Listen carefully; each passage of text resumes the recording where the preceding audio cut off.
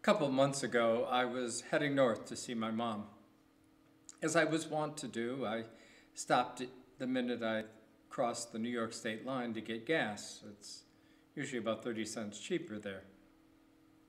That particular morning, I was running a cup of coffee low, and so I went in to get one. I walked up to the newly remodeled checkout area, and what greeted me under the counter was literally 15 feet, 4 rows high, of solid orange. Now, did I tell you that I was in the midst of trying to get healthy? And there in front of me was every single conceivable kind of Reese's peanut butter cups one could imagine.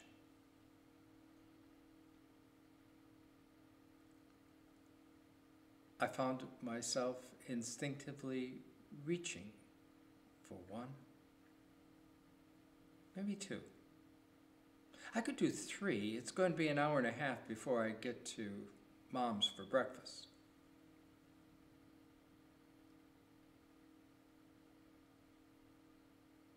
But in the end, I paid for my coffee and went on with my trip. Believe me, it's not been the only time I've been tempted in the course of these last 6 months. In fact, when you get right down to it, every day is a host of little temptations. A temptation to hold on to grasp, to obtain, procure, clutch, conserve. For who knows? It may be the last time we have an opportunity to get there, to have it. We need it. If we read the Bible, the whole condition of temptation can be blamed on our primordial parents. You know, that whole business in the garden with the serpent and the fruit of the tree of knowledge of good and evil. They couldn't handle the temptation. They gave in and ate. And it's been downhill ever since. We've had to live with the burden of knowing what's right and wrong. It's the law. And the law kills. It burdens us. It's in light of that we begin this Lenten journey each year with Jesus' temptation in the wilderness. For 40 days, he has been fasting. And then the Satan shows up and tempts him with food, with power, authority, chance to play God, to have it all. But Jesus doesn't give in. In fact, he fights Satan with the law, the Torah, quoting scripture.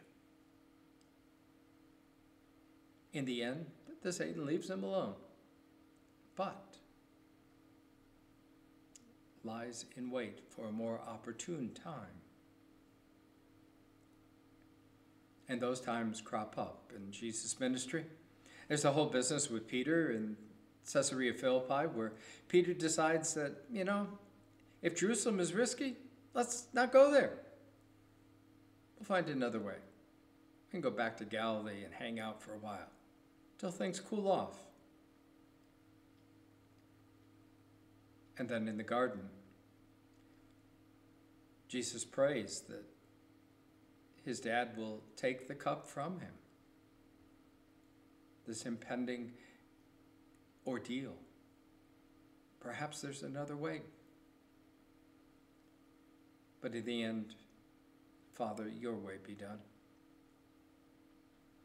And on the cross, he's tempted by the crowds to become the Messiah, that he is, to come on down from that cross and prove to them once and for all that he truly is who he says he is. But in the end, Jesus does not yield into temptation and thereby tips the balance. Whereas the old Adam gave in, the new Adam, the new man, yielded not to temptation. And because of that, sets us free. Sets us free from the bondage of eternal death. Because that's what happens when we start grasping and holding on. It kills us daily, inch by inch. Because the more we grasp, the more we have to grasp. And what we discover is that all that grasping really doesn't get us anywhere. We just get a lot of stuff that we've got to sort through at some point in life. Or we spend all our energy trying to hold on to it. Or we live in fear of losing it. Jesus holds before us another way. A way of generosity. A way of giving it away. A way of living into the reality of God's grace.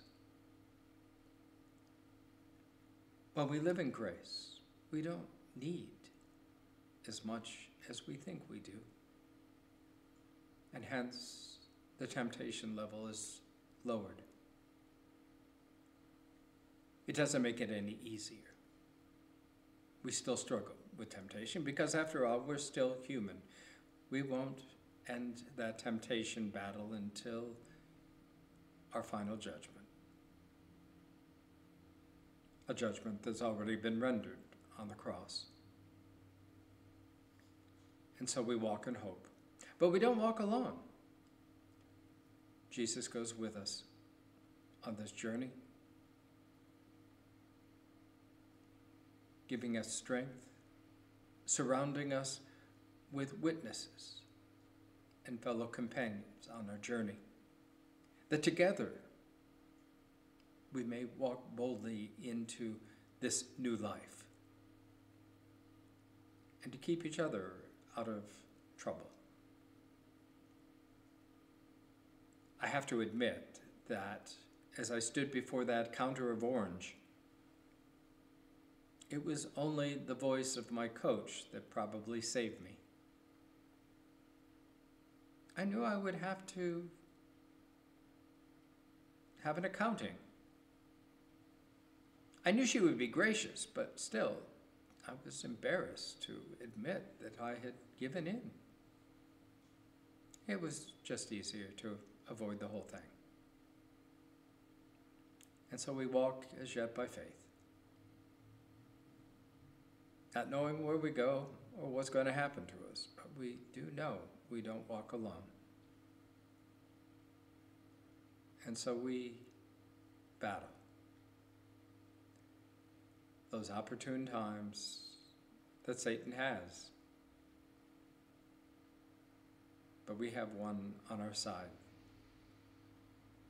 who's managed to pull it off. And so we have hope.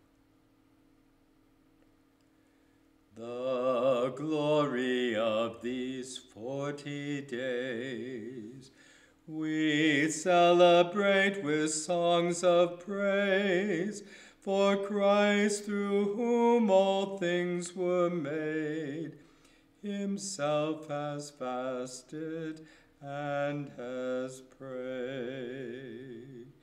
Then grant, O God, that we may too return in fast and prayer to you, our spirits strengthen with your grace, and give us joy to see your face.